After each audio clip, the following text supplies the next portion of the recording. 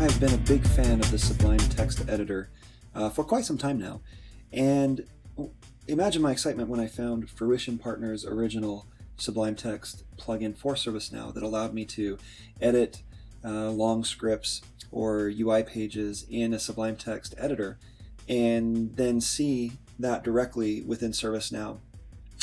And then my joy was exceeded when Sal posted onto ServiceNow Share a solution that automatically added Sublime tags to fields or scripts within ServiceNow. Some of the problems that I ran into while using the Sublime Text plugin for ServiceNow was that the original code only supported an older version of Python that was used on Sublime Text 2, and I wanted to move to Sublime Text 3. Another problem I saw is that if I was working with multiple people, somebody might change the server version, and then when I changed my code in Sublime, it would overwrite that server version. So I looked at improving some of those scenarios that were pain points for me as I was using the Sublime Text plugin. So let me share with you the changes that I made in August 2015 to the Sublime Text plugin. First of all, we'll go into any instance, really. I updated the Sublime Text plugin so that it would use the JSON v2 interface to ServiceNow, which is enabled by default rather than the original JSON plugin. So really this should work with any of the later instances of ServiceNow. So let's say I'm going to create a new UI page, and this UI page I'll just call Test Sublime, and let's just save that UI page. Now what I want to do is I want to edit this UI page within Sublime Text. Now for this demo I'm not going to show the share version of the update set that allows you to automatically add the tags to your field and just copy them over to Sublime. I'm just going to keep this really simple. So the first thing we'll need to do is we'll just copy this text here and open up a Sublime Text window. This is the latest version of Sublime Text. No longer does it say Sublime Text 2. So I'm going to go ahead and paste my UI page code right in here, and then the next thing I need to do is add the comment block for Sublime that tells it to reach out to ServiceNow. Now since this is an XML field, I'm going to have XML comment blocks that start with these characters here and end with these characters here. But then I have the 3 lines of the parameters that I need in order to reach out to my ServiceNow instance. As you'll recall, you need this underscore file URL parameter, and you put the full URL, the direct URL to that record. So let's go ahead and grab the direct URL to that record. So I'm going to go to my record here, and I'm going to copy URL. Now when I do it this way, I'm going to get a fancy wrapper called nav_2.do. What that's going to do is that opens up this record within the framed view of ServiceNow. We want, since we're going to be reaching out through web services, we want the direct URL to that record rather than the framed view. So I'm just going to highlight this nav2.do and the URI parameter, and I'm going to delete that, and the result will be the direct URL to that record.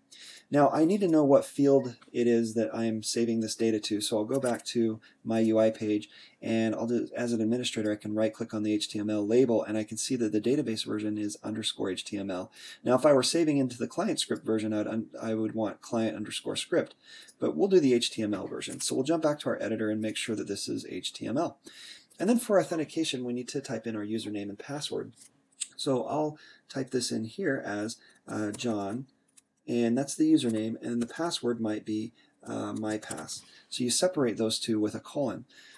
Now all we have to do is save, and when we save, it's going to reach out to the server at this URL using these credentials to save my record. Now obviously in this case my authentication is incorrect. So let's test to see what happens. In the old plugin, you didn't know anything happened and it just wouldn't be saved to the server. So you could keep coding and not realize that anything was going up to the ServiceNow instance. I've added some user-friendly dialogues that pop up if there are problems. So we'll go ahead and save, and we need to give this a name. So we'll just name this my Sublime Test. So as you see here, we got an error, and it's an error 401. Well, that's an authentication error. So we'll click OK, and we'll have to enter in the right credentials. Now I already entered in the right credentials. I didn't want to show them here on the demo. But I didn't get an error, and this will have saved. So now I can type in hello world, and we'll hit save. Now if we go back to our browser, and if we reload the form, we'll see the hello world statement that I entered come in there. Now let's say that somebody else comes in here and edits the version on the instance, and they added 2 exclamation marks. Let's enlarge this for you. Let's say they added 2 exclamation marks.